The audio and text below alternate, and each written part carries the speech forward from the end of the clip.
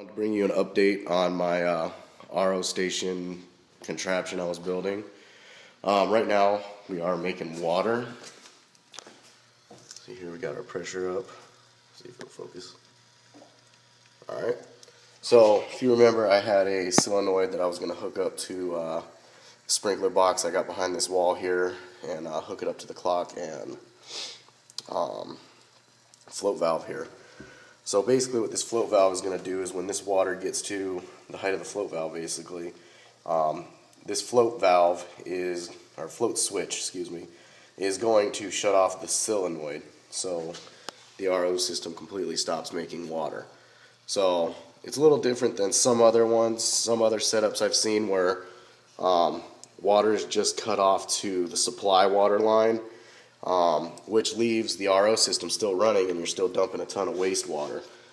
This setup here allows me to shut the complete RO system off, and I'll show you.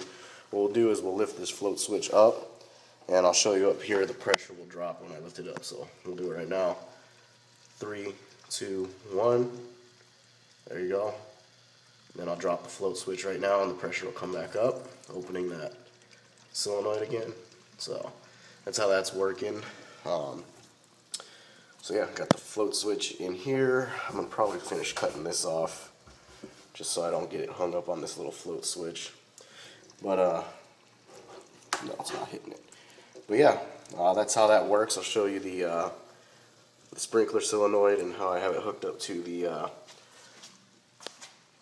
the sprinkler timer. Nothing really fancy, I guess, but just my take on doing this. Alright guys, so I'm taking you outside here to the solenoid. I'm going to be cleaning it up a little bit more, just so it's not sticking so far outside of my spigot like it is right now. The plumbing parts I use is this little PVC adapter to go to a hose. Use a bushing to the 1-inch threaded, and basically just got a 1-inch to a 3/4 inch fitting to screw the RO system into, and that's the solenoid valve itself. These wires coming off the solenoid, one runs into the wall to the float switch and makes a loop out of the float switch and goes into the number 3 spot. Well, right now I'm showing the common wire, and that's number 3 coming from the float switch. The common wire is hooked directly up to the solenoid. So in here I'm just messing with the clock. I have it running on 3 4-hour cycles for my 12 hours. So whatever happens first, if the tank fills up first or 12 hours comes on first, either way it's going to be shutting off the water. So there that is.